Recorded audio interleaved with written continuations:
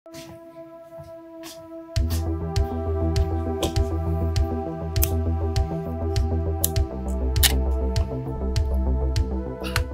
this Lenovo laptop right here, which is not a ThinkPad, came in for data recovery. So it's pretty dead. It's not responding to anything. I mean, it's showing up that it's charging, definitely trying to turn on, but nothing comes on the screen. So after some research, I found out this is actually an eMMC storage one. It doesn't have an SSD. So I already unscrewed the back, so we don't have to watch me unscrewing the back of the laptop. It might be a bit annoying. So here's the laptop on the inside. Let's unscrew the this plate right here.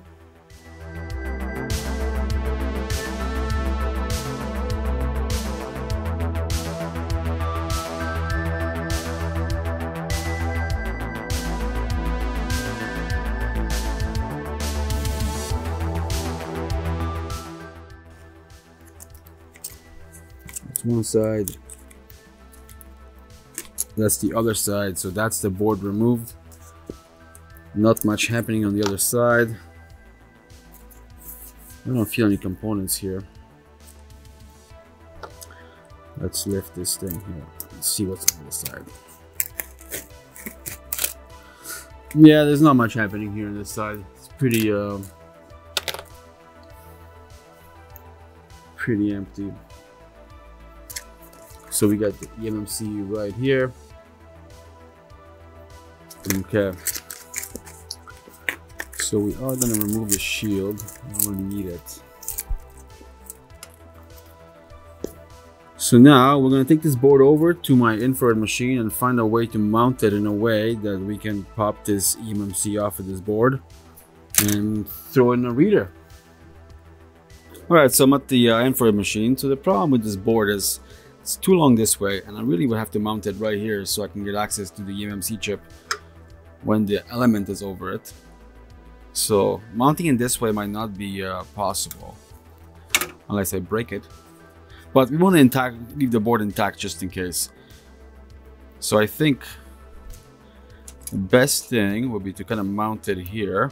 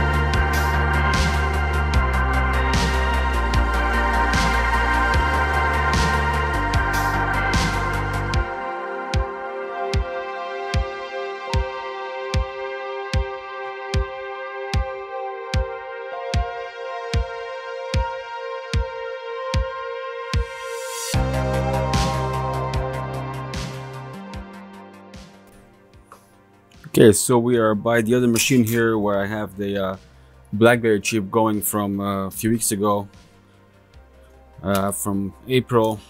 Also, I'm actually filming this in April too, but this video doesn't come out till May. So you're watching this in May, but this is actually happening all in April. Anyway, so I didn't clean the chip up too good. I see some of the balls on the chip are not the right size, but I just want to see if it works. I want to limit the amount of heat I'm putting through this chip, so this might not be the first time. So let's go over here to this computer and see if it even detects. You guys remember this case I did back in my video when I came back this year. So this chip here that I've been running since well, it's been a month now. No, 2 weeks. 2 weeks. we got 15%. So when I was showing this in a video, we were at, I think, 3% or 4%. So at 15%, we got 140 days to go.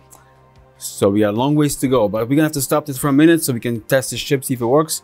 If it doesn't read, I'll go clean it up again. I'm gonna come back here again to try it. So let's just stop this case. Turn this off. Let's exit this. We don't want to mess with this case. And now I'm just gonna plug in the reader in here, and let's see if it shows up. All right, so we got 64 gig. It showed up right away. That's a really good sign. So let's just make an image of it right away, so then we can deal with it after. So let's just create a new case. This is it here. And we're gonna image the entire chip. We're not gonna make data copy. We're just gonna do the entire chip.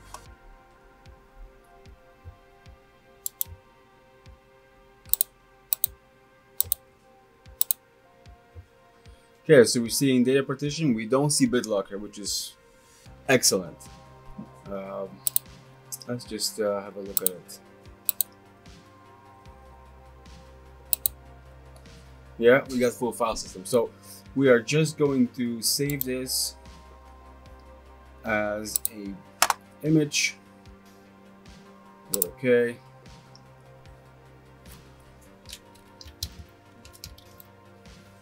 Full image, save, and that should start reading. We got decent speed, 20 megs a second, not too bad. It's actually speeding up now. That's pretty good. So that's pretty good. So that's a solved case. I'm glad the chip is reading. We're trying to keep the heat at the minimum. I didn't want to kill the chip because it is a SanDisk, so we don't want to be killing that chip. I usually have bad luck with SanDisk chips, or just my luck, that anytime I get them in Blackberries, they have some issues. If I get them in anything other than Blackberries, they do work. So I might have to change my stand a little bit on these chips. Anyway, thanks for watching. As you notice, I've been posting videos every other week, not every week. I mean, I don't know if I'm going to be able to do it every other week, but I'm filming these videos as I go, and I'm just editing them when I have time, and I'm putting them into scheduled release on YouTube.